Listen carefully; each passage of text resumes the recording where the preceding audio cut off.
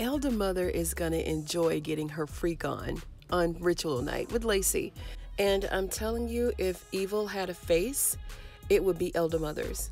And would you believe that I used to have empathy for this woman? Y'all remember when the highest used to slap her around and just, you know, throw paper at her that hit her all in her face? I used to really feel sorry for her. And I know she's evil, you know, but at that time she wasn't being evil. She just looked really pitiful, right? But now she's definitely back to her evil ways, and she's gonna use Lacey to do what she can't do, which is give the highest some children, and she's carrying this out in the most evil of ways. She's going to actually orchestrate all of these men coming in to see Lacey, right?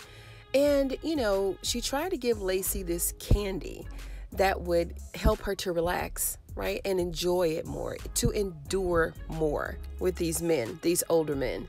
And she told us that the men would be older because the highest let her know that he didn't want to have anything to do with her children because she was a traitor. So instead of giving her the highest seeds, she has to be seeded by men that have not been enlightened, which Elder Mother already told us that she wants to use the older men for this, which is further humiliation for Lacey. I mean, it's all humiliating, but it's like, okay, like, what's your end game here? I know she's going to be sitting there with this smirk on her face, enjoying every moment.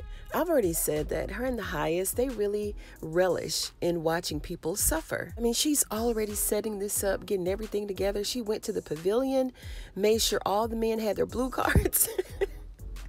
And I think that this is a clear indication of the blue pill instead of the blue card, because, you know, we already know that she loves giving out medications, right? Ones that will help you, quote unquote, stay in the moment. She wants to make sure that these men are going for like an extra long time.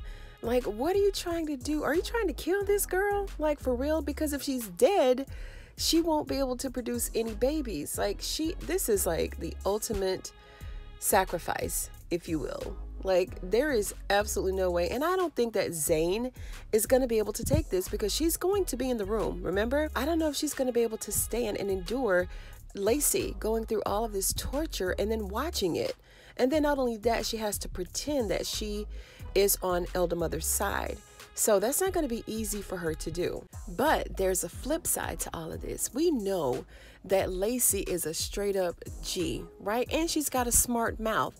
So I know that she's not going to be able to just lay there and take it and not say anything to Elder Mother or try to do something. I'm telling you, this red scarlet robe, it's already started bringing her bad luck, you know, in the worst way. Elder Mother is making sure that no one talks to her, that no one helps her, that she's going to be in chains for the rest of her life. And Lacey said that she'd rather be dead, you know, than to live under those conditions. Boy, I'm telling you, if it were me, as soon as Elder Mother got just a little bit close to me while I was laying on that bed, those chains would be going around her neck, okay? And I would sit there and hold them until she's no longer breathing.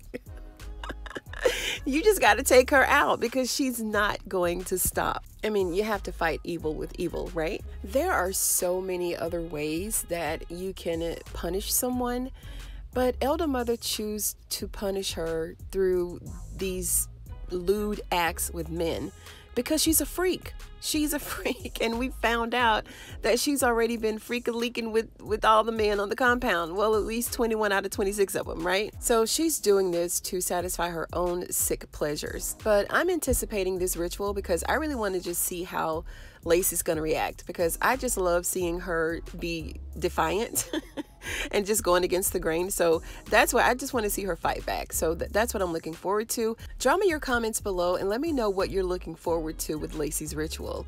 If you like this video, go ahead and give it a thumbs up. You know I'd appreciate it. And if you're a fan of Tyler Perry's Ruthless, go ahead and sub to this channel for more videos just like this one. Thank you so much for joining me today on Ruthless TV, you guys, and I'll see you on the next one.